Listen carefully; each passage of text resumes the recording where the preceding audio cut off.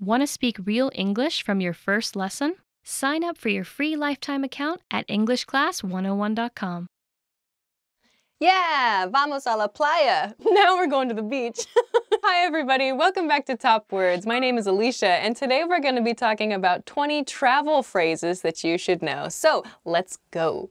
Do you have any recommendations? The first phrase is, do you have any recommendations? This is great to use when you get to a restaurant where you don't know what the food is, you don't know anything about the local cuisine, or you're just feeling a little bit adventurous. You can ask the waitstaff, do you have any recommendations? How much is this? How much is this? This is useful when you're out shopping or when you're in a restaurant and the price is not clearly marked or something is not clear to you. So you can ask, how much is this? Usually when you point to something. I would recommend like pointing to the menu or pointing to an item. How much is this? I'd like this. You can point to something and say, I'd like this. If you want to say, I'd like one, for example, I don't know, you're getting beer. I'd like one of these. If, however, you're in a situation where you can't point, you can say, I'd like 10 of the blah, blah, blah. I'd like 10 of the blue t-shirts, please. Can I try this on? Is useful when you're shopping for clothes. So you find something that you'd like to try, just ask the staff, can I try this on? You can just say, I want to try this on, if you like. Do you speak English? You might get asked this phrase, so you should say, if you're watching this video, you should probably say yes, or you can say yes, a little, if you're not feeling very confident. If you're watching this video and you're understanding this part and you say no, then that's a little strange. So, I have a reservation. Usually the staff will greet you and you can say, I have a reservation. Hello, I have a reservation. It's at 7 o'clock. The name is Alicia. Usually we say the name is, or it's under, meaning the reservation is under my name, or it's for name, or it's in name. Water, please. Depending on which country you're from, water may or may not automatically be brought to your table when you're at a restaurant. If you would like more water, however, you can say, water, please. To make it a little more polite, I would wave at the waitstaff and say, could I please have some more water? Do you take credit cards? Do you take credit cards? In case you're not sure if the shop that you're in will accept credit cards or debit cards, you can ask them, do you take credit cards? So it doesn't mean, do you take, meaning, are you going to take my card? But this take means, do you accept credit cards? This isn't what I ordered. So if you're at a restaurant, you order steak and you get lobster instead. You can look at it and go, ah, this isn't what I ordered. Be careful though. Say this politely. If you look at the waitstaff and you say, this isn't what I ordered, they're gonna be like, I don't know, just be a nice customer. Excuse me, but I don't think this is what I ordered, or this isn't what I ordered. Can you please check? Could we have the menu, please? If for some reason you don't receive a menu when you come to the table, you can, again, just wave at a member of the staff and say, could we have the menu, please? Could you give me a discount? Could you give me a discount means I would like a cheaper price, essentially. So it depends on which country you're in. If haggling or bargaining, meaning talking to the seller to try to reduce the price. My family didn't bargain, we didn't haggle, so I don't haggle. It depends on you and your culture, but just be aware of the culture that you're in and the place that you're in before you ask this question. Do you have any vegetarian dishes? Ah, this is useful. Some people have specific eating requirements or eating needs, maybe food allergies, for example. You can replace vegetarian with the specific dietary requirement that you have. Do you have any vegan dishes? Do you have any gluten-free dishes? Do you have any low-fat dishes? Do you have any low-carb dishes? Do you have any fish-free dishes? Do you have any... Could you take a picture of me, please? If you are in a location where you would like to take a picture, but you don't want to do a selfie, or you don't have a selfie stick, or whatever, you want someone else to take a picture of you, a stranger that you don't know, you can ask them, could you take a picture of me, please? Or, excuse me, would you mind taking a picture of me, please? I'm allergic to blah, blah, blah. If you have a food allergy or even an allergy to a medicine, this is the phrase you can use to explain that. I'm allergic to wheat, or I can't eat wheat, for example.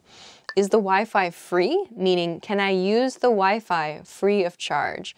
Keep in mind, some places have a password that you have to ask the staff for. So you can say, is the Wi-Fi free? If they say yes, you can then follow that up with, can I have the password? I'd like to have a non-smoking seat, please. So when you go to a restaurant, you have an option between smoking and non-smoking sections. The staff will say smoking or non-smoking. You can say, I'd like to have a non-smoking seat, please. Quite honestly though, the most natural response is just to say non-smoking. Could I get a map? Maybe it's a map of the subway system for the city that you're in, or maybe it's a map of the area around your hotel. You could say, could I have a map as well? Could I have the check? You're finished at your cafe, you're finished at the restaurant, and it's time to leave, it's time to pay. So you say to the waitstaff, excuse me, could I have the check? Another more common expression perhaps is, excuse me, check please. You might also hear bill. Excuse me, can I have the bill? Where is the bathroom? Very important question. If you're traveling in America, we don't really use the word toilet or washroom very much. We use bathroom or restroom to talk about toilet facilities. Excuse me, can you tell me where the bathroom is? Or excuse me, I'm looking for the bathroom, or I'm looking for the restroom. Is this the train for blah, blah, blah? Or is this the train that goes to blah, blah, blah? To confirm with someone that I'm indeed on the correct train line. If I say, is this the train bound for San Francisco? You can use that to check if you're correct. 10 compliments that you always want to hear. Let's go. I love your cooking. This is my personal favorite compliment. Oh my God. I love cooking. Like, I'm always posting like pictures of things that I cooked on Twitter. I'm just like crazy about food. So this would be a compliment that I would love to get. Like, the ultimate compliment for me though would be, will you make my birthday cake? That would be such a compliment. Like, it's a question, but there's so much behind that. Will you make my birthday cake? I'd be like, oh, you would give that to me? So maybe after, you can use this after a meal, for example. I love your cooking. And the other person will be like, next is great job, great job. This is a compliment that you can use anytime. You can use it with your friend, not with your boss. Your boss might use it with you, an employee, a coworker or colleague, a pet even. Whatever, it's just a very small scale, a very easy to use compliment. That means you think whatever has just happened is good. I use great job all the time. I use great job and I use good job. Sometimes when I make a mistake or something funny happens and I'm alone at my house and I want to make fun of myself, I'll be like, yeah, great job, Alicia. But if I'm trying to be positive about a failure or laugh at myself a bit. But in general, it's just a good, easy compliment to give someone. Great job. You have a way with words. You have a way with words. This can be speaking. This can be writing. It means you think that the other person is a good communicator, or maybe even more so than just a good communicator. You think that the way they speak or the way that they write is particularly good. So that could mean funny, it could mean romantic, it could mean dramatic. Something about the way they speak or the way that they write, you really enjoy that. You can say, you have a way with words. It's quite a nice compliment. I think it's kind of like a, bit smart. It's a bit of a smart thing. You have a way with words. Or you can say you're good with words. You're really good with words. Yeah. All right, next one. You look gorgeous. You look gorgeous. Very nice compliment to give. Just be very careful with the way that you say this. For an everyday compliment, I tend not to say you look nice or you look gorgeous today or something like that, because the underlying comment there is, on the other days that person doesn't look nice. So if I want to compliment someone's appearance, I try to pick a specific thing. I'm like, oh, I've never seen you wear that sweater before. It looks nice on you. Something like that. Like yesterday, my friend had a new dress on and I was like, is that a new dress? And because I thought she looked nice, but I didn't want to make it sound like I don't think she looks nice every day. So I said, is that a new dress? And she goes, yeah. And I said, I think that color is really, really nice on you. It looks really good. And she was so happy about that. So yes, there are these compliments like you look nice, you look great, you look gorgeous, and so on. But I personally kind of prefer to level them up a little bit and just say, pick a specific thing. Like, did you get a new haircut? Did you dye your hair? Or did you get something, did something happen? Like whatever it is, try to pick up on a specific thing, because then that shows you're paying attention to the other person. and you think that whatever they have chosen to do, whatever like clothing or whatever haircut, whatever it is, you think that they have good sense there too, or good style. So it's kind of like it's a very subtle double compliment. Yeah. The next word is you have good taste. You have good taste. This can be for food, fashion, style, for decorating sense, music in movies, whatever. If you think that that person's artistic selection in whatever capacity, if you think that that person makes good choices with their appearance or their hobbies or whatever, you can say you have good taste. This is a fairly sophisticated compliment, I think. We use you have good taste for something like it sounds a bit more sophisticated. Maybe if you both choose the same bottle of wine, perhaps. Like it has kind of a more formal, adultish, sophisticated feeling about it, this compliment. So yeah, maybe wine is a good example of that. Yeah. Oh, nice bottle choice. Like, I really like that. You have good taste. You can follow this, by the way. You have good taste in blah, blah, blah. You have good taste in movies. You have good taste in music. If you want to be specific about something that you think that person is really good at choosing, you have good taste in noun. Okay. Yeah. Okay. Next one is you have a great sense of humor. You have a great sense of humor. This is the underlying compliment in the phrase, you are so funny. This is the underlying compliment. You have a great sense of humor means the other person thinks you are funny, that you are good at telling jokes or you make them laugh. This is actually one of my favorite compliments to get. You have a great sense of humor. Yeah, because I think that, like, you know, people like to laugh. So if someone makes you laugh, you can say this. You have a great sense of humor or you're very funny. Yeah, it's a good one. It's a really good one.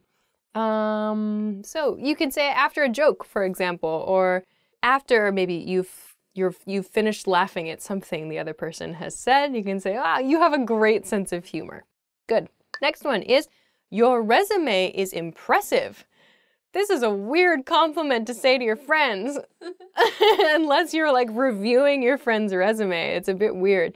This is something that perhaps someone interviewing another person for a job would say. The candidate comes in for the interview. The interviewer says, wow, your resume is very impressive. I'd like to ask you a few questions about it. Yay! So this is good to hear in a work situation. Yeah, you really probably won't need to use this with your friends. If you do, it's kind of weird. Oh, wow, this next one is quite a compliment. Nobody's ever said this to me. To be fair, if somebody said this next one to me, I would feel a little bit of like pressure. The compliment here is you make me want to be a better person. This is something that I think you see in movies from time to time. Yeah, I had one person say oh, that something you did inspired me. And that was like really like, oh, that was really exciting. Like somebody was inspired by something. Like, wow, that's great. Or I want to be like you. That's a really cool compliment. But if someone says, you want to make me be a better person, it's like, oh, wow, like that means I'm really important to that person, which is really flattering. But at the same time, if someone said that, I would also be like, if it's like my friend, I would be like, but I want you to be you. Like, I think you're a cool person already. Yeah, it's like, oh, you make me want to be a better person. Like, in that person's viewpoint, you're like somehow above them, and that's uncomfortable. Yeah, I would rather say, you inspire me. I think or like this thing that you did really inspired me. Like if somebody said like, I saw that picture that you posted on Twitter of that pizza today, Alicia, and it really inspired me and I made my own pizza. I'd be like, yay. Oh, next one is nice. Actually, I say this to my friends quite a bit. You are an awesome friend. This is really, really good to use after your friend has helped you with something. Maybe you're moving to a new apartment or a new house, or maybe you've had some trouble and your friend gave you some good advice, or your friend just listened to you when you really needed to talk to someone. After that experience, you can say, thanks so much, you were an awesome friend. Or maybe your friend did something really, really cool and you just want to like tell them, like, I think you're really awesome. Just say, you are an awesome friend. They'll be happy to hear that. Or just, you can abbreviate it to, you are awesome. Not just you're an awesome friend, just you are awesome. You are a cool person. You are awesome. You're fantastic. You are an awesome friend. You're an awesome friend. 10 ways to motivate yourself when learning English. Let's go. The first way to motivate yourself is to imagine that one day you will live in the United States. So to do this, imagine what is your day going to be like when you live in the US? Where will you go? Who will you meet? Where will you shop? And so on. Imagine your day in the United States.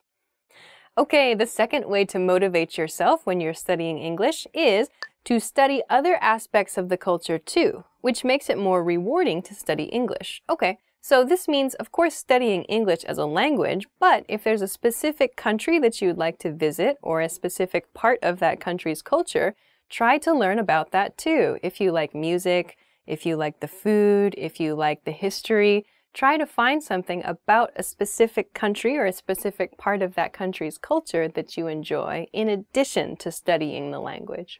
Okay. Way number 3 to motivate yourself is finding funny words in English. Okay, so finding a word that sounds funny or a word that you enjoy using or a phrase that you enjoy using can really increase your motivation for using that word and for interacting with people. So if you can find those phrases that you think are funny or are fun, they can be really, really helpful for you as you learn your language. The next way to motivate yourself is to make friends with people who speak English. So, of course, if you don't have any friends who are English speakers, especially native English speakers, it's a really good idea to make some friends. This way you can practice with them, you can learn from them, and you can just see maybe what their life is like and how their life is different from yours. So this is a great way to practice, a great way to learn, and a great way to think more internationally as well. The next way to motivate yourself is watching YouTube videos of other people who have successfully learned English. So you can listen to people, what worked for them, how did they study, where did they go, what materials did they use, what did they find not helpful. So you can try to find a strategy that works well for you through using resources like YouTube, for example. It's a great way to find people that maybe match with what you need. Okay, the next way to motivate yourself is by watching English movies and TV shows and enjoying the feeling when you can understand a word or a sentence. Yeah, I do this too. When you enjoy something, when you find entertainment value in something like music, movies, TV, and there's that moment when you pick up or when you understand what your favorite character said or you understand like a key point in the story, it's a really, really good feeling. It makes you want to continue watching, I think. So that's a really, really nice feeling, I think. And you can do that by enjoying media. So it's a fun way to learn, and it's a fun feeling to experience. Okay. The next way to motivate yourself is by reading English news articles, blogs, and magazines to get a feel for formal and casual language. So the style that we use here, like at English Class 101, and on the videos on this channel is quite casual most of the time, or at least in these videos it's very casual. But the way that I speak and the way a newspaper is written, the way a magazine is written, the way a newscaster presents the information, these are all different ways of communicating. We're using the same language, yes, but they are different styles. So it's important to try to understand those differences and to become familiar with them. So try to find a few different things that you can enjoy.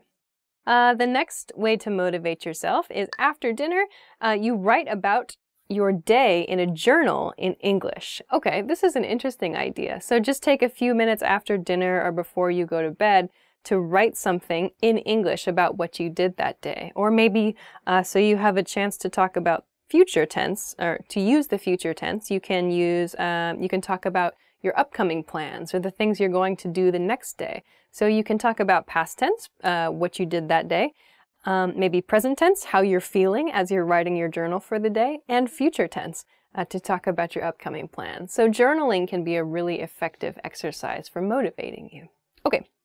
The next way to motivate yourself is by practicing with flashcards of useful words and phrases for 15 minutes every day on the train. I actually do this. But I use an application to study Japanese, to study kanji. And 15 minutes every day adds up over the course of a week. You can learn a lot of information in a short period of time. And if you live in the country where your target language is spoken, then you might even find the word you studied on the train, you see it like after you leave the train. You might see that word later on in your day. So you can immediately feel like an extra sense of motivation by knowing that this thing you're studying is applicable, is something you can use right away. It's a really cool feeling. So this is a tip. I use this. Last, I make sure to thank anyone and everyone who corrects my English. Yeah, I think this is really important because people are really nice. They don't want to correct you when you make a mistake, but sometimes people do. They're really polite about it and they tell you a more natural way, or they give you a suggestion for how to improve your English. Make sure you say thank you, like repeat after them and then say thank you, so that, you know, it's motivation for them to tell you again in the future, to help you again in the future. So make sure to say thank you to anyone who helps you with your English. Hi everybody, my name is Alicia. Welcome back to our English class channel. Today we're going to be talking about the difference between by and until. So let's get started. Okay, so first we're going to talk about by. By marks a deadline for an action to finish. By marks the point where an action completes or is replaced by another action. So really think about using by to express a deadline. Something is going to stop, or you must finish an action at this point in time. So we can think about by as marking some point in the future. So by marks some point in the future where an action is going to finish, an action is going to be completed. So in an example sentence I have, I'll be at the office by 7 p.m. So in this sentence, the speaker is not at the office, but 7 p.m. is the deadline. This is the point in time at which the speaker will be at the office. The speaker is not at the office now, but by 7 p.m., by the 7 p.m. deadline, the speaker will be at the office. This will shows us, this is a future tense expression, and by shows us the deadline, the point at which that expression or the point at which that action is going to be completed. So this is how we use by, to think about it like a deadline, some point in time at which an action will be completed or finished. Okay, so let's continue on to the other grammar point for today, which is until. Until also has a more casual form. We can use till, T-I-L-L, or apostrophe T-I-L. You might see both spellings used for until, till, or till. In most cases, it's good to use until. In casual speaking and maybe in casual writing, you can use the casual form. But until is always polite and is always correct.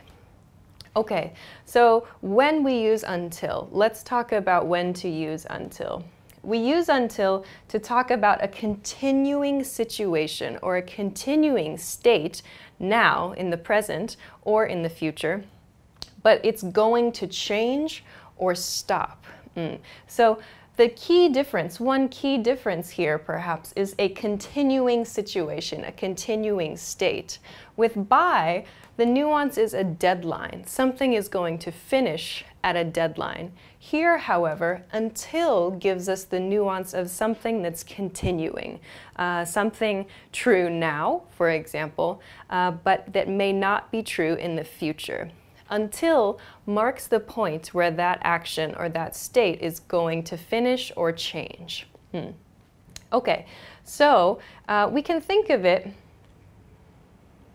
rather than as a deadline, as a key point in the future somewhere where action A continues until a point where we use until, and then a second action begins. Something is going to change at the until point. With by, however, we don't have the nuance of an action changing. We only have the nuance of a deadline. So here, until is used to show that something different is going to happen, or something will finish, but there's going to be a change after the until point. So for example, this sentence, very similar to the by example sentence, is I'll be at the office until 7 p.m.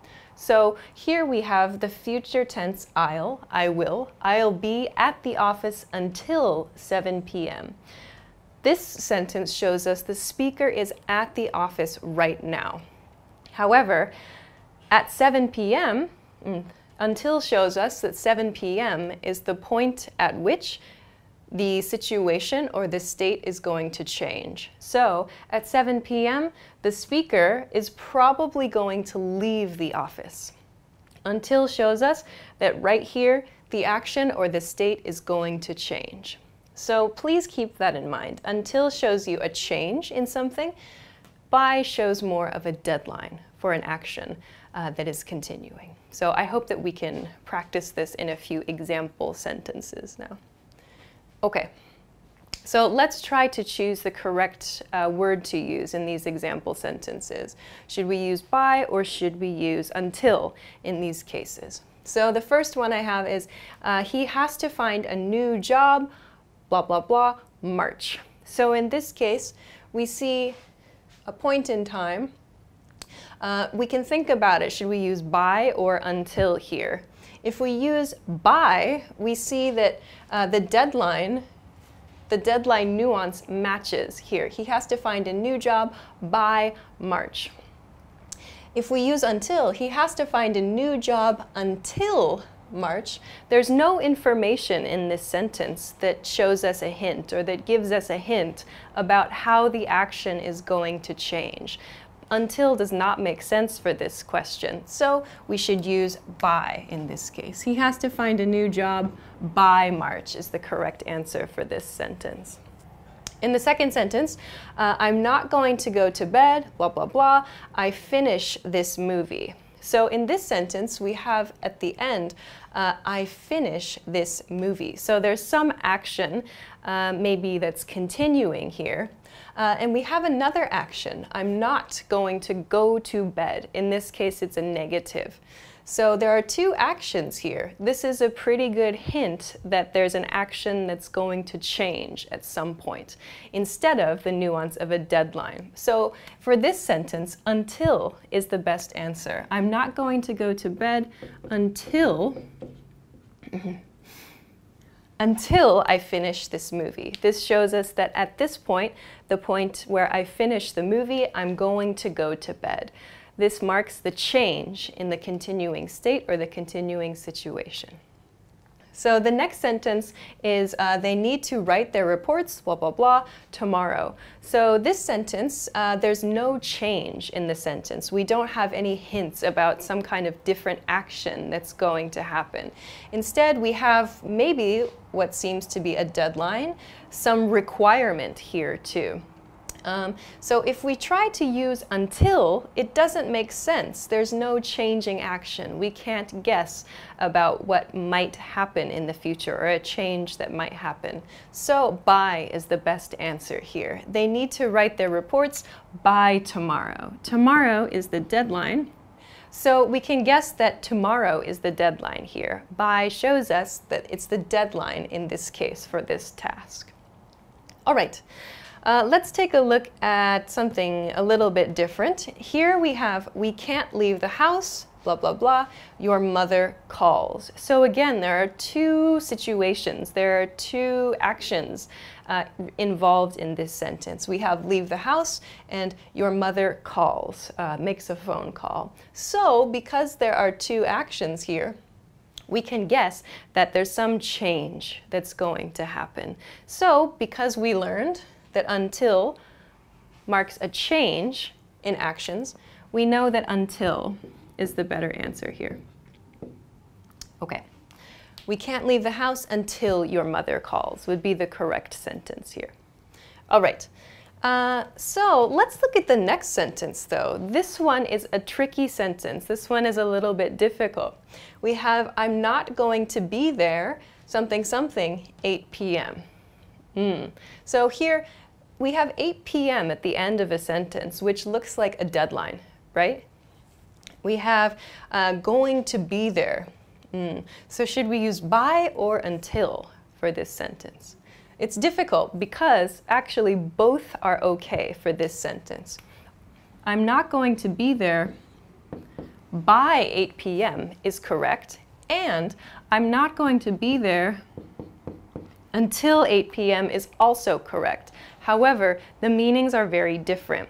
Just as we practiced in these two sentences, I'll be at the office until, I'll be at the office by 7 p.m., the same is true here. I'm not going to be there by 8 p.m. means I'm not going to be there at 8 p.m. It's not possible for me. I can't go. However, I'm not going to be there until 8 p.m. This sentence means after 8 p.m. or beginning at 8 p.m. and after I'm going to be there. So please be careful. In some cases, both by and until are correct, but they change the meaning of the sentence.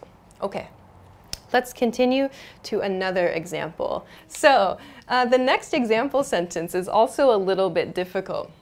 It's if my date doesn't arrive, something something, 7 p.m., I'm leaving. Okay, so here we do have two actions. Doesn't arrive, my date doesn't arrive, a negative point, and I'm leaving. So it seems like there are two actions here. However, we have this 7 p.m. This marks a deadline, right? So if my date doesn't arrive, there's some deadline here. If this is not completed, something is going to happen. The person is going to leave. So in this case, 7 p.m. is showing a deadline. So we have to use by. If my date doesn't arrive until 7 p.m., we could use that, but it doesn't sound so natural. So the nuance again here is of a deadline. There's something that is going to happen at 7 p.m. 7 p.m. marks the end point in this situation. So we use by here. Okay, let's go to the next pair. Again, these are very interesting points. We have to leave the beach, blah, blah, blah, 10 a.m. And we have to stay at the beach, blah, blah, blah, 10 a.m. Okay, so these two sentences I included because I wanted to show the emphasis of changing actions and continuing actions. So we can see the verbs are different here. In the first sentence we have leave. So this is a change, leaving a location. In the second sentence I have stay, which shows a continuing action, stay in one place. So here, as you can guess then, we have to leave the beach, blah, blah, blah, 10 a.m. Some change, some deadline. So we'll use by to show our deadline. In the second sentence, we have to stay at the beach. Stay shows a continuing action, and then it's going to finish here. So we'll use until. We have to stay at the beach until 10 a.m. This shows us a continuing action, and maybe at 10 a.m. we'll leave the beach. All right. Let's go on to the next sentence. I'm not going to travel abroad, blah, blah, blah. I learn English. Okay, so here there's no time point. There's no 10 a.m., 8 p.m., tomorrow, and so on. So this is a little more complex, maybe. We have travel abroad and learn English. So it seems there's no real deadline here. But we have maybe a change. Maybe this shows us some kind of change. Learning English marks a change. So I'm not going to travel abroad until I learn English. This shows us that something different is going to happen in the future, so we should use until to mark that change. Okay, our last example sentence for today is we told him to wake up, blah, blah, blah, 6 a.m. So once more, our last sentence may be a little bit simple, but 6 a.m. shows us an action, sort of this deadline. You can see a lot of these use a time to mark a deadline for an action. So here we told him to wake up by 6 a.m. This is the point at which something must happen. So we should use by here. Okay, great. So those are a few example sentences that you can have a look at and think about when you're trying to decide whether to use by or until. Keep in mind, however, there are some cases where both by or until are correct, but the meaning is going to change significantly depending on the one you use. So I hope this lesson was useful for you. If you have any questions or if you want to try to make an example sentence using by or until, please be sure to leave us a comment. If you liked this video too, please be sure to hit the thumbs up and subscribe to our channel if you haven't already. Thanks very much for watching this episode, and we will see you again soon. Bye!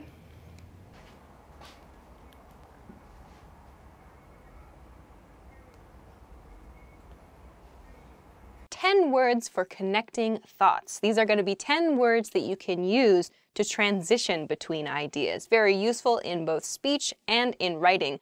Let's go. Also is a word that you can use to add information.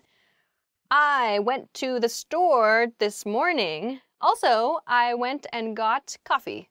That's true. However is used to contrast, or to contrast, depending on your pronunciation, to differentiate, to show a difference between two pieces of information. A good pattern would be A, however, B. So, for example, I love tonkotsu ramen. However, it is very high in calories, so I don't eat it often. Also true. On the other hand is, I feel, used more commonly in speech than it is in writing. Again, it's used to present like two sides to a story or two sides to some information. So, for example, I'm thinking about visiting Taiwan sometime this year, but on the other hand, I'm also thinking about visiting Thailand.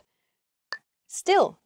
So it might be common to use still with a word like but or a word like even though. So you're saying even though there's some other factor, like I'm really tired this week, or even though I have a lot of homework to do, I still want to go out with my friends, or I still want to see a movie this weekend. So there's this thing that's maybe makes this other action difficult to do or tough to do or whatever. But even though there's this, you still have this over here. So maybe the two are kind of used as a pair. So I still want to go out later, even though I'm tired. Then, yes, a very useful word. We use then when telling stories a lot. So for example, if I could tell a story about my morning today, when I got up, I brushed my teeth, and then I cooked breakfast, then I did a little bit of work, then I took a shower, then I did some cooking, blah, blah, blah. You'll often hear and then as well. And then I, and then we, and then you, and so on. So then is really useful for sequence. So a useful word, I think. Besides. So it's commonly used in a pattern like besides that, meaning other than something else. I went out with my friends this weekend, but besides that, I didn't really do much. So another way to say that sentence is, I went out with my friends this weekend, but other than that activity, I didn't do very much. Okay. Meanwhile, or you might hear the similar expression in the meantime. It means while you're doing action A, at the same time, maybe somewhere else, action B is happening. This is used while telling stories a lot. So for example, I was working at my office all week last week. Meanwhile, my coworkers across town were having a party without me. So these two things are happening at the same time, but maybe separate from one another. Meanwhile. Likewise. Okay, likewise. I don't really use this word personally myself at all. It's often used after an introduction, similar to the pleasure is all mine in a formal situation. So maybe somebody says, you know, hey, it was really great to see you last weekend. Thanks very much for coming to my barbecue. You can say, yeah, likewise, it was really good to see you and your family. So likewise means I have the same feeling or I have the same idea. It's kind of a friendly phrase, but personally, I don't really use that to transition between thoughts. I would just use and, I suppose, but no. That's how I would use it. Instead. Instead. So instead, it's used like instead of. I want to A instead of B can be used to express your plans or what you want to do. I want to have Chinese food instead of Italian food tonight. So you're presenting two alternatives, essentially. So instead of means in place of or as a substitute for. So I should have drank a lot of water this morning, but instead I drank a lot of coffee. That's true. I wanted to have dinner with my friends this weekend. Instead, I had dinner at home.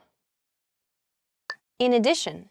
In addition, this is a really good word for more formal situations. I like to use in addition in writing. I don't really use in addition in speaking unless I'm trying to be very formal for some reason. Similar to additionally as well. So you make point A and point B, and then when you want to make one more point that's related to point A and point B, you can say, in addition, point C. So you're like building an argument, and in addition can be used to kind of finish that argument off a little bit.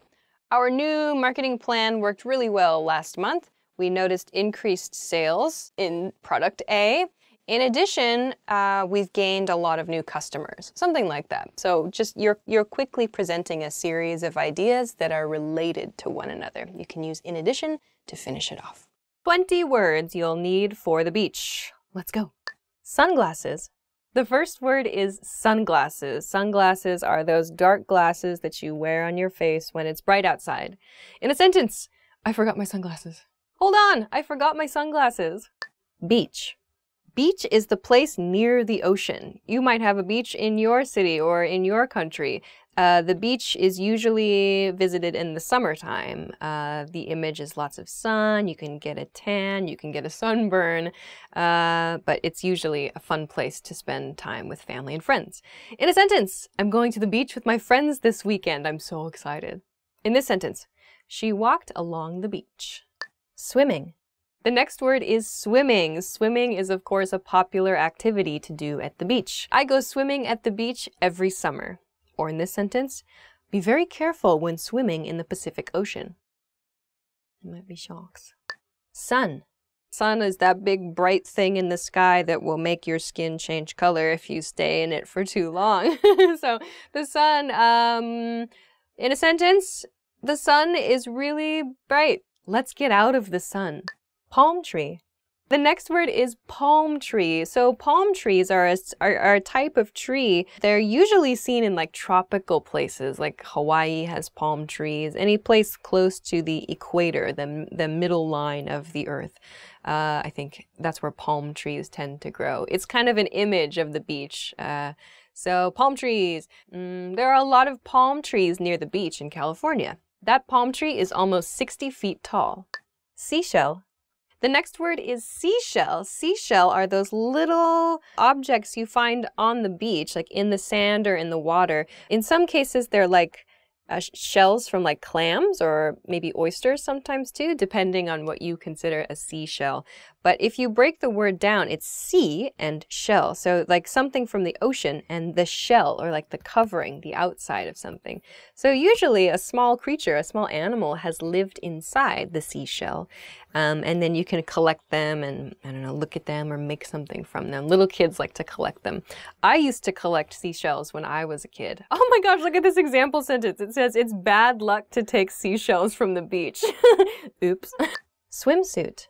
Swimsuit is the clothing you wear to swim in, your swimming suit. There are men's swimsuits, women's swimsuits. Usually men's swimsuits are shorts, board shorts, or I suppose there's what Speedo makes like the men's swimsuits as well, the really small ones. And then for women, they have one-piece swimsuits.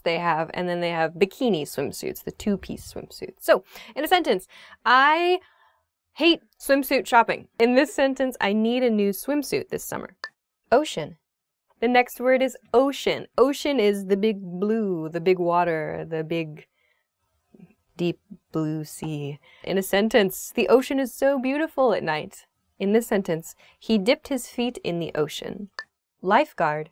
Lifeguard. A lifeguard is a person at the beach. Lifeguard, so someone who guards lives.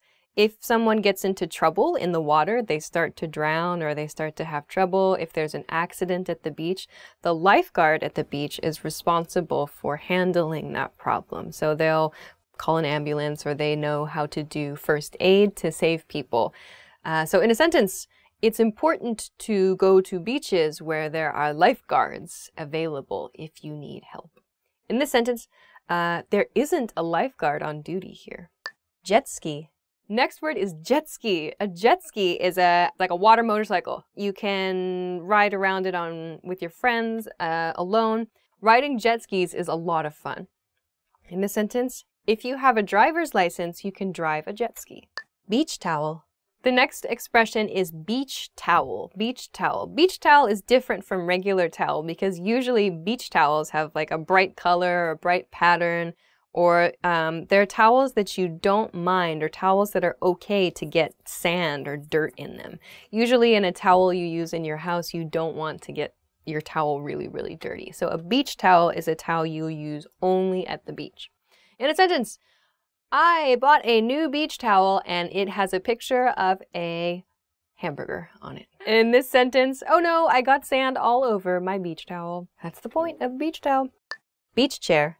The next expression is beach chair. As you can probably guess, it is a chair you use only at the beach. So again, this is a chair you don't mind. It's okay if it gets dirty or sandy. Usually a beach chair is easy to fold or easy to carry too. In a sentence, I have a couple of beach chairs that I'm going to bring to the barbecue this weekend. In this sentence, can we use these beach chairs? Sandcastle. The next word is sandcastles. Sandcastles are usually kids make them. They use like buckets. So kids will like put sand in a bucket, or like they move sand into piles and design castles or these really complicated mazes or something. They make buildings out of sand. We call those sand castles.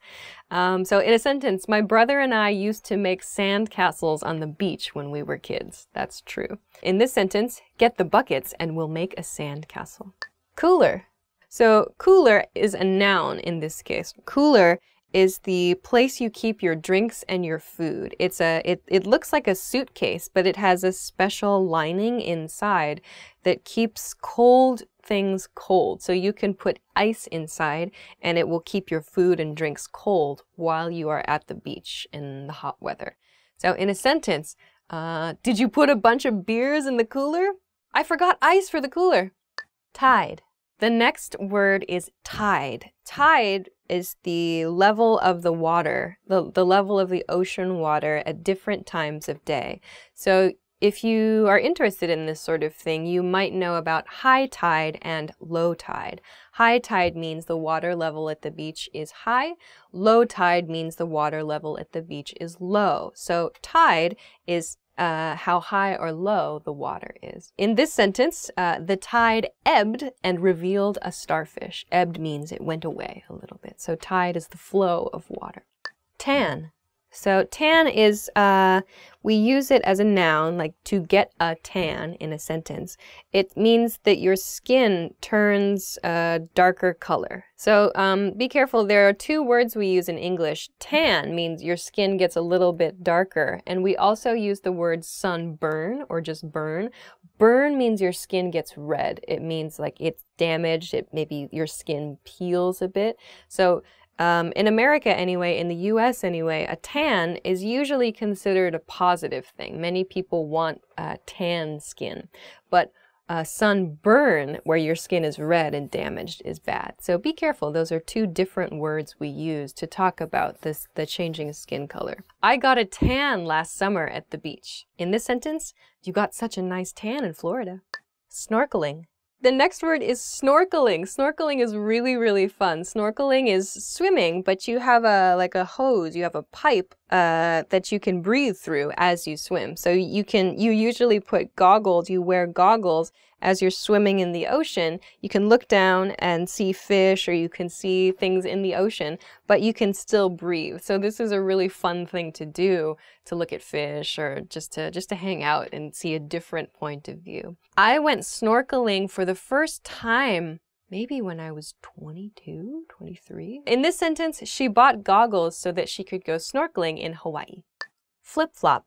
The next word is flip-flop. Flip-flop is a very common beach sandal. Many people like to wear flip-flops in everyday life too. Some people prefer not to. It's up to you. Like in California, I know, especially in beach towns, everybody just wears flip-flops. It's very comfortable. So flip-flops kind of have an image of being a little bit cheap or just very, very simple. It's the most basic possible sandal. Why are they called flip-flops? Because I always thought it was because of the sound that they make. Sound, I guess. Maybe it sounds like flip-flop. In a sentence, I usually don't wear flip-flops. In this sentence, these flip-flops keep breaking. Sunscreen. Next word is sunscreen. Sunscreen, or you might also hear sunblock. These are products you can put on your skin to prevent a tan or to prevent a sunburn. Sunscreen, so it's a protection. It's a protection against the sunlight. I just hit this screen. So sunscreen is quite important. Like it is said that you should use sunscreen to help prevent skin cancer. In a sentence, I'm out of sunscreen. I need to buy more. In this sentence, Mom, I don't need sunscreen. Bikini. The next word is bikini. Bikini. We talked about swimsuit a little bit earlier, but bikini is usually a swimsuit for women, and it's two pieces. There's a bottom half and an upper half. And oftentimes the top half of the bikini, or sometimes the bottom half, you have to tie a knot or you have to latch something. I suppose if you don't tie it carefully, it can create a problem, like it could fall off. So bikini, it's a popular style of swimsuit for women. Are you going to wear your bikini to the beach tomorrow? In this sentence, my bikini came undone in front of everyone. It was so embarrassing. 5 sentence patterns that you can use as a beginner of English. Let's go. The first expression that you can use as a beginner is personally, I think that, or I would just use I think that. Personally makes it sound a little bit more polite, I think. You can use this to introduce an opinion. For example, personally, I think that pizza is amazing. Personally, I think that dinosaurs would have been delicious. Personally, I think that cars should be made to enjoy with friends. Okay, I'm gonna edit there. Personally, I think that you shouldn't worry about it. Yes, that's probably a much more useful sentence than dinosaurs would be delicious. The next expression is, what does blah blah blah mean? So where here is the word you don't know. So for example, what does pasta mean? What does Stegosaurus mean? So a word like Stegosaurus is a really strange word that you probably don't know. Stegosaurus is a type of dinosaur. We're on a very dinosaurs, I don't know, Jurassic, we're on a Jurassic adventure at the moment. So this is a pattern you use when you don't know the meaning of the word and you would like someone to explain it to you. So if you say, what does Stegosaurus mean? Then someone can say, oh, it's a dinosaur. It's kind of like, it's a sort of short guy and it has a bunch of spikes on its back and it has a long tail and it gets into a fight with a Tyrannosaurus Rex if you saw the movie Fantasia by Disney. Okay. So in this sentence, what does complication mean? It means problem. Okay. The next pattern you can use is, can you tell me more about blah, blah, blah? So on a topic that you would like more information about, you can say, can you tell me more about the soccer game last week? Can you tell me more about the plan for the party next week? So something you would like more information about, you can say, can you tell me more about this thing? Okay, so in a sentence, can you tell me more about your sandwich options? That is a useful sentence. Very useful. That is a useful sentence. Okay. In this sentence here, we don't have that back home. Can you tell me more about it? This is used the reverse pattern. Okay, the next expression is if it were up to me. If it were up to me. I had to teach this in a class a couple weeks ago, actually. If it were up to me means if I could make the decision, if this were my decision, blah, blah, blah. So meaning if I could make the choice, this is what I would do. But one point here is, the nuance is, it is not my decision. This is not my decision. But if it were my decision, I would do blah, blah, blah. So for example, if it were up to me, every day would be Saturday. Woo, woo, woo, but it's not, right? So that's always the underlying, that's always the kind of basic nuance of this phrase. This decision is not mine. Okay, here the example is, if it were up to me, I would take my boss to dinner. Oh my, things just got scandalous. The next pattern is I feel like blah, blah, blah. You can use I feel like when you introduce a suggestion or something that you would like to do, especially for food, drinks, or activities. So, for example, I feel like coffee. I feel like Italian food. I feel like an action movie. There's some activity or something you would like to do at the end of this pattern. I feel like bowling this afternoon. Something needs to go here, some sort of activity. Of course, you can use this expression to talk about your feelings. I feel like something, but this something must be a noun. It must be a noun. Like if you feel really great, I feel like $1,000,000, for example. If you feel really bad, I feel like garbage. That's a nice expression that somehow just came out of my head. Anyway, you can use this in two ways, but this must be completed with a noun phrase at the end of the sentence. 10 things to do in the summer in the United States. So let's go. To travel abroad. To travel abroad. To travel abroad. Abroad means outside of your country. So meaning to travel to a place not the United States, in my case. Please don't forget to in this expression. So many of my students will say, this summer I'm going Europe. You need to use to before the place. You do not, however, need to use to before there. So like students sometimes will say, I want to go to there. You can't do that. You have to use to before the specific name of a place. There is not a specific place, so you don't need to use to. Keep that one in mind. To relax at the beach.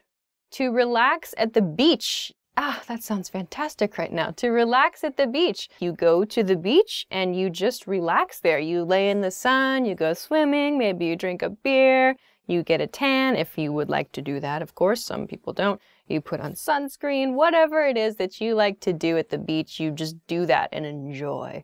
In a sentence, I would rather relax at the beach than have a really active vacation. To learn English with EnglishClass101.com. To learn English with EnglishClass101.com. Thanks! So I guess if you are very ambitious this summer, good for you. You can learn English by doing what you're doing now. Or I think you can visit, I presume you can visit the website for more content there too. I'm going to put my time to good use and learn English at EnglishClass101.com. To have a barbecue. Oh yeah, the next one is one of my favorite things ever to do in summer, wherever I am. It's to have a barbecue, or to have a BBQ is also okay, but barbecue usually. BBQ is in like writing. I love having barbecues with my friends in the summer. Every 4th of July, my family has a big barbecue. To party all night. The next expression is to party all night. To party all night, it doesn't have to be summer or the United States to party all night. Just saying. Anyway, to party all night means to do something you enjoy, presumably with your friends, or not, I guess. I partied like all night at home. I tweeted pajamas are the best, and then I tweeted a picture of myself really excited about a cookie and was very embarrassed about that the next day, so I deleted it in the morning. Since I won't have school in the morning, I'm going to party all night. In a different sentence, I don't like partying all night. I get tired. I always hit a wall at like 3 a.m. Like I'm like, yay! And then 3 a.m. I'm like, I'm ready to sleep. To get a tan. To get a tan. To get a tan, in some cultures this is a good thing, in some cultures it's not a good thing. It means to sit in the sun or lay in the sun and let the sun change the color of your skin. Be careful. There are two expressions in English. There's one to get a tan and another is to get a sunburn. So in US culture anyway, getting a tan means like your skin turns like a darker brown color, but when it turns red, it's bad. That means you've burned your skin. So tan, good, burn, bad. So we'd have two separate words to describe that. In a sentence, you'll find me poolside getting a tan. To go hiking. The next expression is to go hiking. So hiking means walking or trekking, usually in a mountain or in a nature setting. So in a sentence, I used to go hiking with my family every summer. That's roughly true. In this sentence, I'm going to hike the Pacific Crest Trail. To work a part-time job. The next expression is to work a part-time job. To work a part-time job is very common if you're a student especially. So when you have your summer vacation, it's a chance for you to earn a little bit of money by working at a part-time job. In a sentence, unfortunately, she can't go because she has to work at her part-time job. When I was a teenager, I had a part-time job at a golf course. Yeah, because I was on the golf team at school. Very convenient, lovely experiences. A+, everybody. To have fun with friends. To have fun with friends, also something that you do not need to only do in summer, but which you can do anytime. We're having fun now, aren't we? Yay! So to have fun with friends is just to enjoy time with your friends. It's great. In a sentence, I love having fun with my friends whenever I can. He has fun with friends, but he doesn't do much else. Oh. To attend summer school. The next one is to attend summer school. To attend summer school usually has kind of a bad image I feel, in the US anyway, because it sounds like maybe you missed something in regular school. But for some people, maybe there's a special course they want to attend or like a special internship program or just something special extra that they would like to study. In a sentence, I hated going to summer school when I was a kid. Since I failed the class, I'll have to attend summer school. 20 must-know family words. So let's go. Mother. Mother is the person who gave birth to you. Mother, you can say mom, mother, mom, mama, mommy. My mother has amazing cooking. It's true.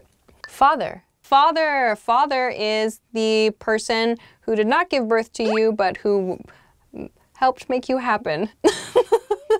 So we say father, dad, daddy, pa, pop. My father is a very level-headed person. That's also true. Sister. Sister is a female sibling. So my brother might say, I have an older sister. Anyone who is, a female sibling or someone, you can use this for friends that you feel very, very close to, like she's like my sister. That's fine as well. Brother. Brother, we sometimes use bro for this. I would say I have a younger brother. Like sister, you can use brother for any male that you feel is similar to a brother, someone you feel very close to. So he's like a brother to me, or you're like my brother. Grandmother. Grandmother, when you put grand plus something else, it means the next generation or the previous generation. So you have your mother and father. In this case, grandmother means your mother or your father's mother. It can be either of them. So grandmother. My grandmother was born a long time ago. Grandfather. Grandfather. So just like grandmother, your mother or your father's father is your grandfather. My grandfather liked to play tennis. That's true. Uncle. Uncle. Your uncle is either your mother or your father's brother. Someone directly related to one of your parents who is a man is your uncle. My uncle is very good with woodworking. Also true. Aunt. Aunt. You might also hear aunt. Both of them are correct. You can say aunt or aunt. An aunt or an aunt is your mother or your father's female sibling. One of my aunts gave me a stamp collection when I was a little kid. That's also true. Cousin. Cousin. Cousin is your aunt or uncle's children. It can be on any side. So typically these people are of the same generation as you. Not always, but cousins are generally about the same age, at least in my family they are. It's really fun to see all my cousins at family barbecues. Nephew. Nephew. A nephew is a sibling's male child. So if you have a brother or a sister and they have children, any male children are your nephews. Nephews. I don't have any nephews. Niece. Niece. Niece. So your brother or your sister's female children, any female children they have, you can say, she's my niece, or I have 2 nieces. How many nieces do you have? Or I have a lot of nieces. Wife. Wife. So this is a female partner that you are married to. She is my wife, or how is your wife? Wife is only used when you are married to that person. Husband. Husband is a male that someone is married to. So how is your husband? This is my husband. Again, husband is only used when you are married to that person. Parent. Parent. Parent, it's typically used generally for a mother or a father, like I'm a parent, he is my parent, she is my parent. It's often used in the plural. They are my parents. These are my parents. My parents are home. My parents are not at home. But you can also use parent to describe someone who raised you. So maybe your biological mother or father did not raise you, but someone else, like an aunt or an uncle, or perhaps a different figure in your community did raise you. You can say, she's like a parent to me, or she had a parenting role in my life. Child. Child. Child is a small human. A small human is a child. It doesn't necessarily have to be of your family. Like if you're just at the park and you see kids running around, you can say, "Ah, look at that child." You can use child in the singular, but be careful. Child changes in the plural form to children. So not childs, but children. 1 child, 2 children. Please be careful. This has an irregular plural form. Maybe I'll have a child someday. Son. Son is a male child, a male offspring. My uncle has a lot of sons. That's not true. Daughter. Daughter. A daughter is a female child. I wonder if I will ever have a daughter. Brother-in-law. Brother-in-law. So we use in-law to mean our married partner's family members. Not my brother, but my partner's brother. In-law is used after any family member's position or family member's title to show they belong to my partner's family originally. But now they're part of my extended family as well. I'm going out for drinks with my brother-in-law tomorrow night. Father-in-law. Father-in-law. So we have in-law here, meaning my partner's father. So my father-in-law is very kind. Mother-in-law. Mother-in-law, meaning my partner's mother. In a sentence, my mother-in-law and I get along really well. Hi everybody, my name is Alicia. Today I'm going to be talking about the simple future tense. Today I'm going to talk about will and won't, and going to and not going to. So these are a few grammar points that learners make mistakes with. When should you use will or won't? When should you use going to or not going to? So I'm going to talk about a few of these points, a few basic points that I hope can help you decide when to use will and when to use going to. So let's begin. Okay. The first point I want to talk about is going to or not going to. The positive form and the negative form. Going to, not going to. For today, I want to talk about 2 times when we'll use these grammar points. So the first time, the first situation where you use going to or not going to is for plans decided before the conversation. So if you make a decision about your future plans, or someone else makes the decision before the conversation about their plans for the future, you should use going to or not going to. It's something that is probably going to happen, a high certainty. So this is a plan that has a high level of certainty, meaning there's a good chance this plan is going to happen. You decided it before the conversation, meaning you've probably had some time to plan your future, to plan your schedule a little bit. So please use going to for something you decide before the conversation. So on a timeline, it might look like this. We have past, now, and future. here. So your plan is for the future, yes. But you decided on the plan sometime before the conversation. So if this point, this is now, this is your conversation, you made the plan, you made the decision before the conversation. In this case, use going to. I'm going to. At the beginning of this video, I said I'm going to talk about simple future tense, will and going to. I decided before this video started about my plans. I decided what I was going to talk to you about before the video started. So I used going to introduce that plan. So please keep this in mind. Okay, but let's talk about will now. So we use will and won't for decisions that are made at the moment of speaking. So keep in mind, will is the positive form, won't is the negative form here. So a decision made at the moment of speaking. This is one way to use will or won't. You can use this, for example, at restaurants.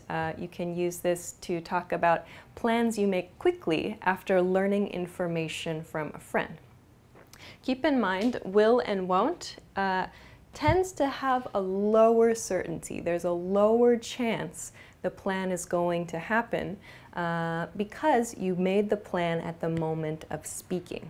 Going to is used for plans made before the conversation, but will is used for a plan made spur of the moment, or a very quick plan you've just made. So that's kind of the image. Is the decision you just made?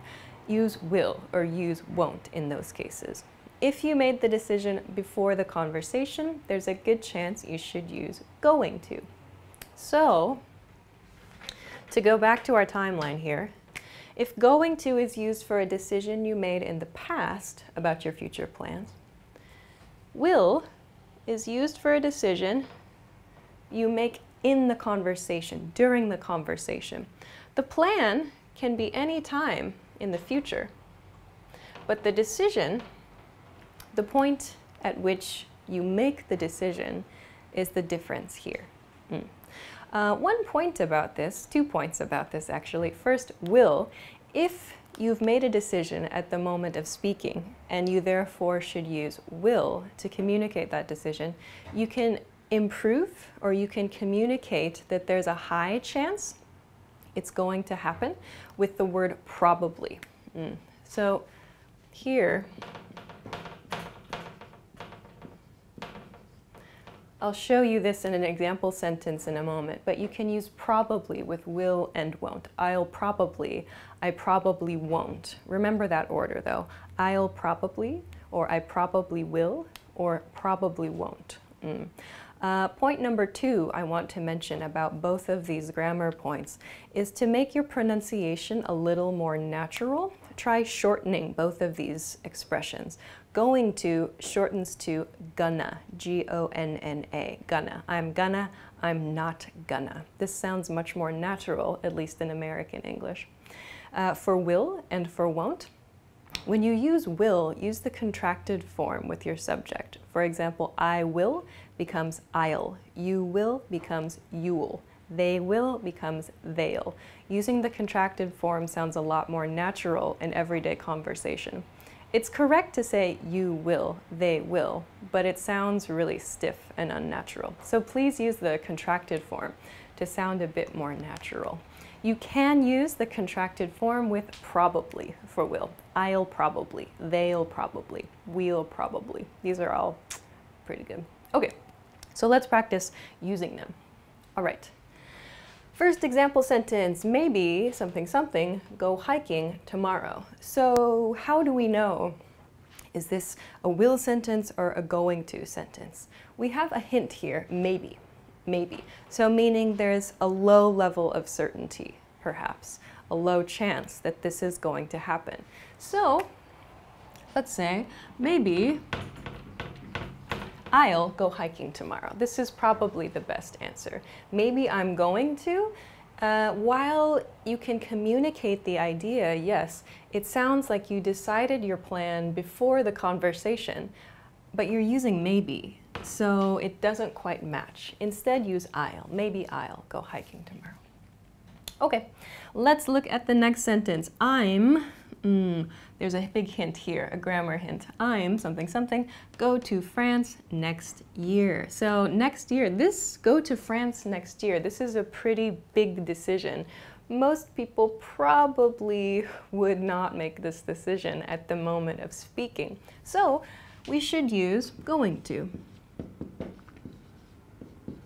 I'm going to go to France next year. This is the correct use of going to in this case. A decision made before the moment of speaking, and there's a high level of certainty here. Okay, let's look at the next one. I decided, here's a hint, past tense decided, if you watched a different video. I decided that I'm something something, go out for dinner. I'm too tired. Okay, so past tense, this shows us a big hint. Past tense, decided. This implies the decision was made before the conversation. So, I'm something something, go out for dinner. I'm too tired. Here's another hint. So, go out for dinner and too tired. This should probably be, I'm not going to go out for dinner. I'm too tired. So this person has decided, I'm not going to go out for dinner. We should use going to, the negative not going to, because the speaker made the decision before the conversation happened, and there's a high level of certainty. There's a high chance that this is going to happen. So we should use going to in this sentence. Okay, so the next sentence I included because I think it's a really good one to remember. Anytime you visit a bar, a restaurant, some kind of service situation, you can use this pattern specifically to make a request for something. So let's take a look. Here, my example sentence is, I something something have a glass of wine, please. In this case, maybe it's at a restaurant or at a bar. But in this case, you've just made the decision, looking at the menu, looking at a catalog, looking at something. You made a decision just then, at that moment, and you're asking for that item, you're asking for that service. So we'll use will. I'll have a glass of wine, please. So in this example sentence, I used glass of wine to show my request, to ask for a glass of wine. But if you want to use this pattern to make a request in a service situation, just replace glass of wine with the item or service that you would like. So for example, I'll have a beer, I'll have a steak, I'll have a hamburger. These are all things you can order at a restaurant or at a bar. If you're shopping, you can say, I'll have the blue one, please, for example. So just make your request using the same pattern, but replacing that glass of wine section that I used in my example sentence. Okay, next one. This one is maybe a little bit challenging. It's you're running late, so you something something have to take a taxi to your next meeting. So maybe this is an assistant or someone supporting another person with their schedule. Okay, so in the next sentence, we're looking at a situation where there's been a sudden or quick change to a schedule. Someone is running late and there's a new decision that's made at the moment of speaking, or a new decision is made to reflect the new situation. So let's take a look. You're running late, so you will have to take a taxi. You could say you're running late, so you have to take a taxi, but maybe this is a future plan, something that's going to happen in an hour from now. Maybe this is something the speaker is planning for later in the day. So you will is a nice way to use that. You're running late, so you'll have to take a taxi to the next meeting. Okay, the last one I want to talk about, this uses probably, which I mentioned over here. So probably, remember, we can use probably to sort of improve, or we can use probably to communicate a higher level of certainty with the decision we made at the moment of speaking. So here, you're not going to the party? Then I probably something something go either. Okay, so either is a big hint here. Remember, we use either to show agreement, but negative. Okay, so in the last example sentence for today, we're going to look at a situation where the listener has heard some new information. They use the expression, "You're not going to go to the party," so they're confirming new information they have just heard. After that, they're going to make a decision about what their plans are for the party. So let's take a look. We know that probably can be used with will and won't. And we know from then the speaker just made this decision. And we know it's a negative with either. So we should use won't. You're not going to go to the party? Then I probably won't go either. So the speaker uses won't here to show a decision made at the moment of speaking, but the speaker also uses probably won't to show there's a high chance that this is going to happen. There's a high chance that this is the future plan. Probably won't. Okay, so there's a lot of information communicated there with small words like then and either and probably as well. So please keep this in mind when you're trying to decide when to use will, won't, going to, and not going to. Okay. So that's my recap of a few useful grammar points, how to talk about your future tense plans. So I'm going to finish the lesson now. I hope that you enjoyed this lesson. If you have any questions, please feel free to leave it in a comment, or if you want to try out a few practice sentences, please feel free to leave those in the comment section too. If you haven't already, please be sure to like this video and subscribe to our channel too. If you want to find more stuff like this, more lessons, more information like this, you can check out EnglishClass101.com. Thanks very much for watching this episode, and I will see you again soon. Bye-bye. Hi everybody, my name is Alicia. Today we're going to be talking about simple past tense. We're going to talk about how to make simple past tense statements in English. So let's get started. Okay, so first let's talk about when we should use the simple past tense. Simple past tense statements for today are for actions that started and ended in the past. So these are things that both started or began and ended in the past. Both of those must be true to use simple past tense. The second point for today is these are actions which happened at a specific point in time. So a specific point in time can be yesterday, it can be an hour ago, it can be last year, it can be when you were a kid. All of these are a specific point in time, but the key is that we know when the action happened. So specific point in time is point 2 for this grammar point. Third, we can use simple past tense for repeated actions in the past. So things you did every week or every month or every year, every summer, every hour if you like. But one point about this, make sure to include a frequency indicator if you want to talk about an action that repeated in the past. Frequency indicator, for example, I just mentioned a few: every week, every month, every year. So frequency meaning how often. An indicator shows how often you did that. So you can use repeated actions with past tense to show let's see, something you did a lot in the past, for example. So to give you a visual, the past is down here, now is this point here, and future is up here. When we use the simple past tense, it's an action that started and ended in the past, somewhere before now. That's one. It's at a specific point in time. So this action and this action, we know when they happened. It could be this morning, it could be yesterday, for example, but we know when these actions happened. Third, we can use for repeated actions, so maybe these actions repeat, but we know when the repetition happened. We know when we repeated these actions, so it's okay to use simple past tense to describe those.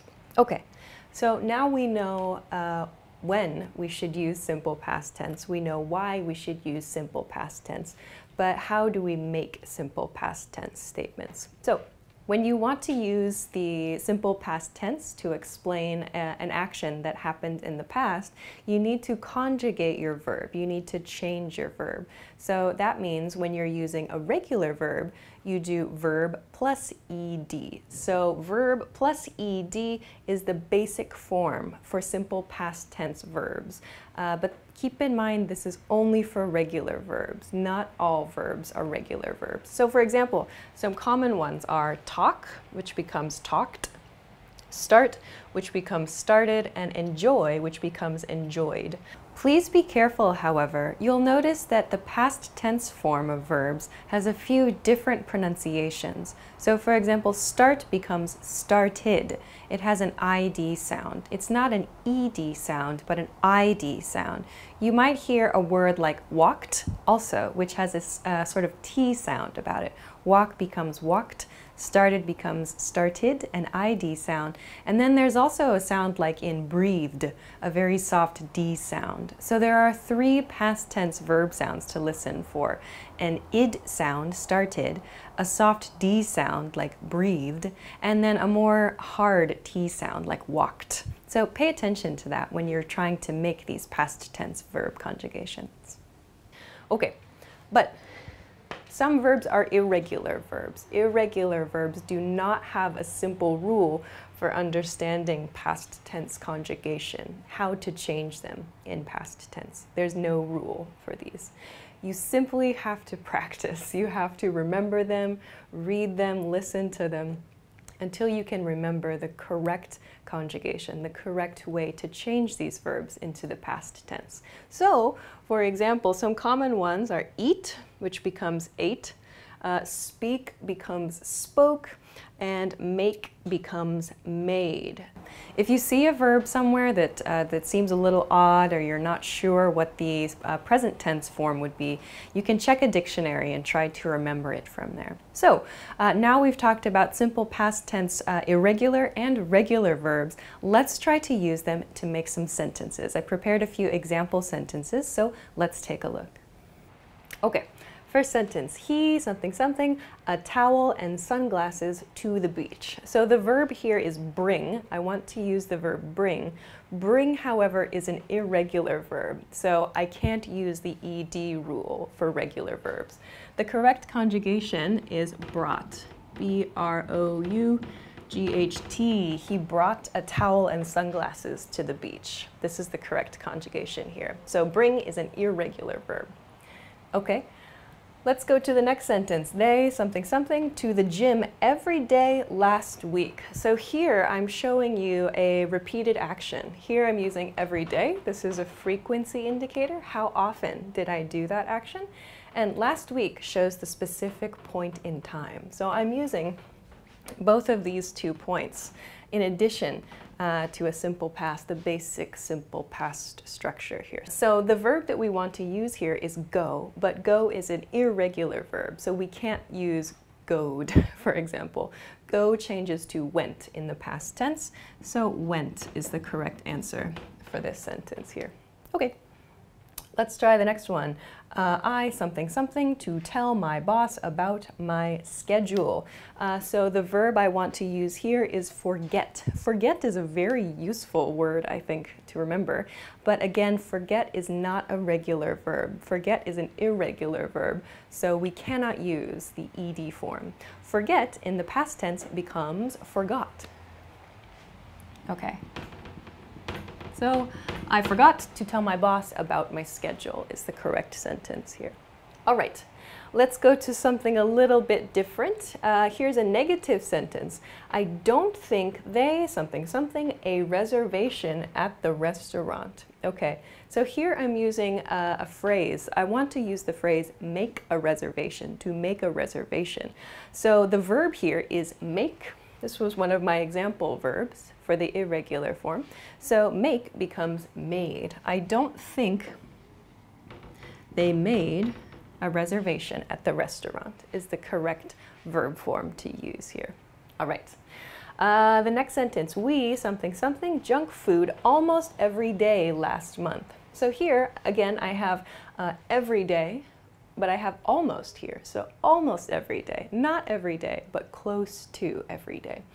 And then last month is my specific point in time in this case. So here we have junk food. That means that the verb we want to use is probably eat. And we learned that eat is an irregular verb. There's no rule for conjugating this. We just know that eat becomes ate. We ate junk food almost every day last month. Great. Okay. So next sentence has 2 spaces for verbs, actually. Okay, so the next sentence that I've prepared, I included because a lot of my students ask about how to report information. When you want to report information, share something that you heard from a friend, a past tense action, you need to conjugate the reporting verb. For example, say becomes said, or hear becomes heard. You need to conjugate this verb, and you need to conjugate the information that you heard. So there are 2 past tense conjugations that should happen when you report information. Let's take a look. So here we have she something something, she something something, a great time at the party. So here, she blah blah blah, a great time at the party. So we use the expression to have a great time, to have a great time. Again, have is an irregular verb, so we conjugate it to had. She had a great time at the party. Okay.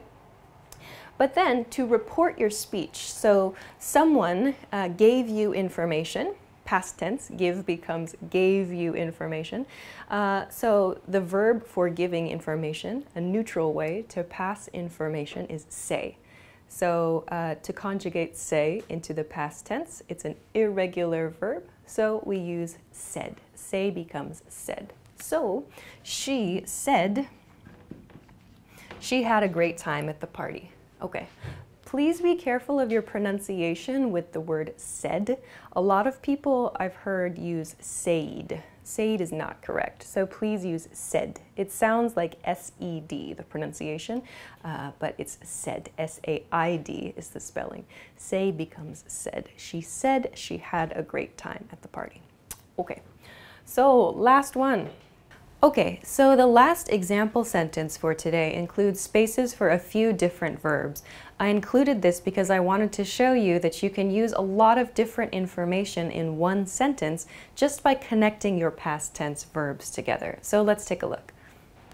Okay, yesterday I something something late, something something shopping, and something something to my mother. Okay, so the verbs I want to use for this sentence are sleep, go, and speak. Sleep, go, and speak. These are all irregular verbs. There are no regular verbs in this sentence. So sleep in past tense becomes slept.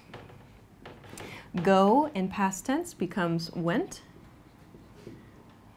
And speak in past tense becomes spoke.